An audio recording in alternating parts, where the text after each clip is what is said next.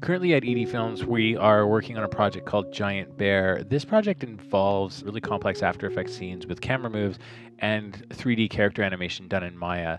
The difficulty of this is trying to take the camera moves that we have built in After Effects and time it with character animation. So I tried a couple of methods, and what I found so far seems to be working the best is I rendered a draft video of the whole scene, really low quality. You can see none of the plants are moving and the lighting has these big square chunks on it.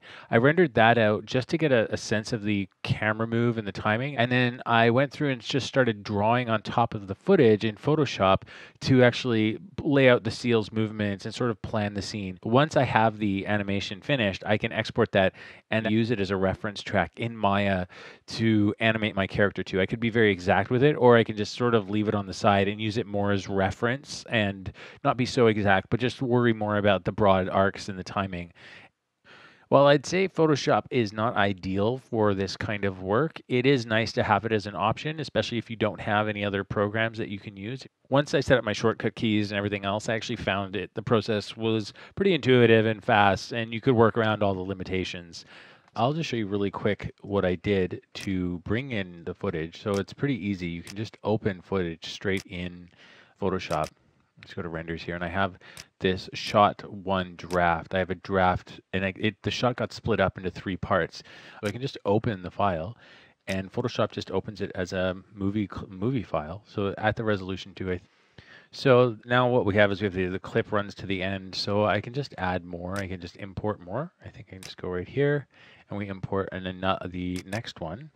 And that just gets popped right at the end here. So it seamlessly strings them together. And then I also hit the end here again. So I'm just going to add another clip. And then we have shot 2. And it just sort of stitches the whole thing together. So the next thing I had to do was just create a new video layer. So you go down here and you go to video layers and you go new blank video layer. And you need to find this. Right now this is in the video group. I don't want it in this video group, so I'm just going to pull it up. And we need to find where the clip starts. Now, I'm not 100% sure, but so I'm just going to pull it back here. So now I have this whole clip. And what I can do in this layer is I can actually draw on it using whatever I want. Now, one of the problems with it is it's only going to draw 1 frame and it's going to disappear.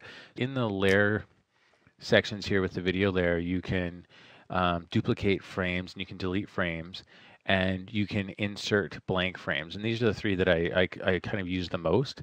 So I actually assigned them hotkey combos. So I had to use these really kind of elaborate combinations because a lot of the key combinations were already taken. So to add new ones, you just go to keyboard shortcuts and you go up here and you go to layer, and we go and we find the video layer section. So it's like down here somewhere.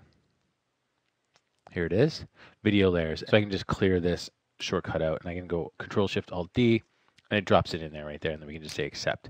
If you do a command that already exists, it will warn you. So if I were to do this again and I were supposed to Control Shift S, it tells me it's already in use, and I just want to kind of undo that or not accept it, and just I'll leave it the way it is. So accept.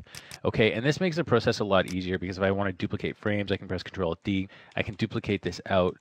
And so now this is longer, and then on my next frame I can draw again and I'll have a new frame, and I can duplicate that out as many times as I need. I've been finding if I want to shift things over, I can insert a blank frame, which is Control Shift Alt D. I can just move things that way, or I can go here and Control Alt X and just delete frames.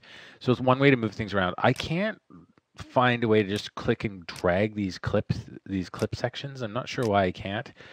They look like you could click and drag them, but you can't. You can if you drag the whole thing. I found this way works fine, especially for layout, because I'm just doing straight ahead stuff and drawing the seal in. The other thing is the onion skinning. We just go up here and we just turn on onion skinning. And I set it to screen because multiply was too extreme. And I just did for frames before. So you can have frames before and after, so you can see the incoming and outgoing frame. But I just did frames before just to keep it easy.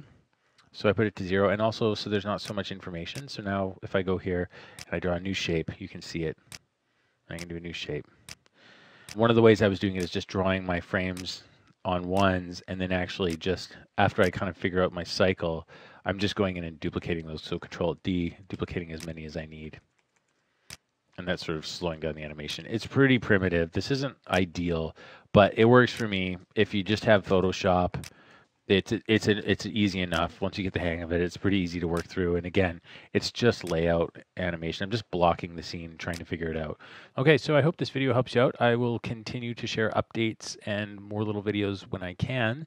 Thanks a lot for all of your support and for continuing to watch our videos.